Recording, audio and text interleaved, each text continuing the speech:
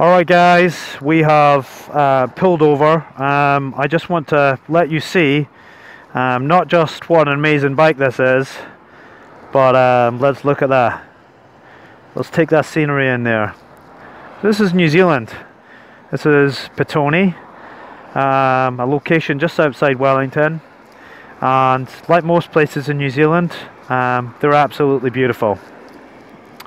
So on a serious note, let's have a look at this bike now.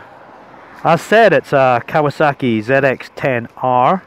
It's a 2015 model, done 15,000 Ks, and the great news is, for me, it is one owner.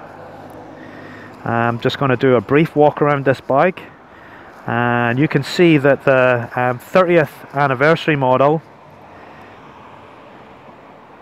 it's a beautiful looking bike.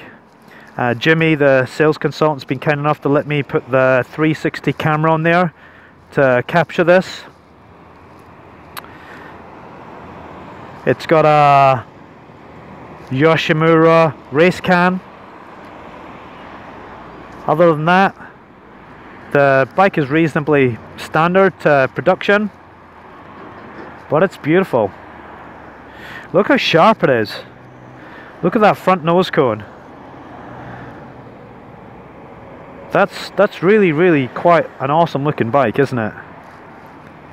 It's so futuristic looking. It's like some kind of alien from the front.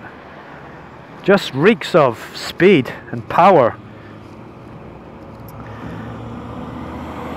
I'd say as well that the plastics and the paintwork, I'm not sure if you can see this, but the speckle in the light, the pearls, really come out in the light here. Apologies if you can't see that, but it's yeah, it's an immaculate looking bike. So I guess really the question becomes, when it comes to looks, you know, it's probably, I'd probably say because of the color scheme, it's quite specifically race orientated and quite specific to Kawasaki, this kind of race color. These are this green, white, black colors.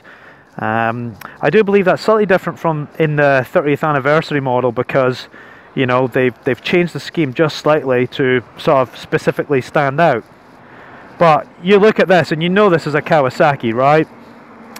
And you know, what's my view on that? Because you know, like, I like a bike to look noticeable for starters. Like, is this a bike that I would pull up, park up at the side of the road, and somebody is going to come over and go, yeah mate, that's a nice bike, that's nice?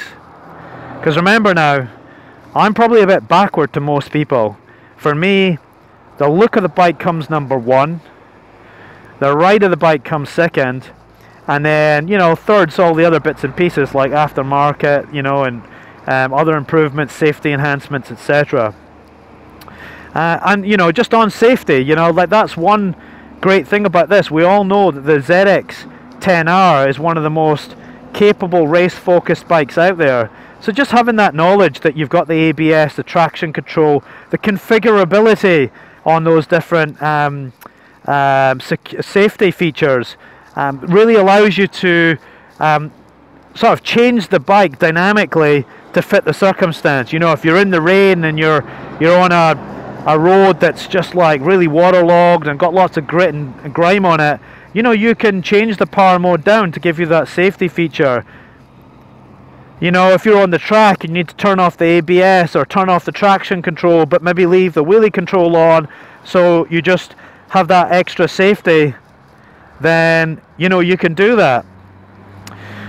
So look, I'm going to take this bike for a ride, and you know, you will get the full perspective of how this bike sounds, how it looks, and you know, then ultimately I've got to make a decision. I've also talked to Jim, so this is a really good tip. You know, as I said in one of my last videos, your dealer can be your best friend. If you have a dealer that is vested in his customers, which, to be fair, most of them have to be, because you have to remember, this is their business. You know, they rely on people coming back, buying bikes, having their bikes serviced. You know, it's a really fundamental part of engaging with a dealer, and for a dealer to look after his customers. And the great thing here is Jimmy has said to me, because I asked him, look, you know, obviously I want the most from my bike as possible. I'm just going to run something by you. Let's say I put a deposit down on the bike because I really like it. Are you happy for you know, will you hold that bike for me while I sell my bike and try and maximize that, you know, that, or reduce that loss? And he was like, yeah, of course, do it all the time. And you know, like that's a great thing. You know, like you've just got one, a great salesman that cares about his customers, and two, they care about everybody else's situation, and they'll look to work with you, and you know, they will facilitate what they need to do to try and make things happen. So on that note, I'm going to sign out just for the moment, and I'm going to switch over to voice record so that we can sort of work through the bike as we're riding it. All right, talk to you soon.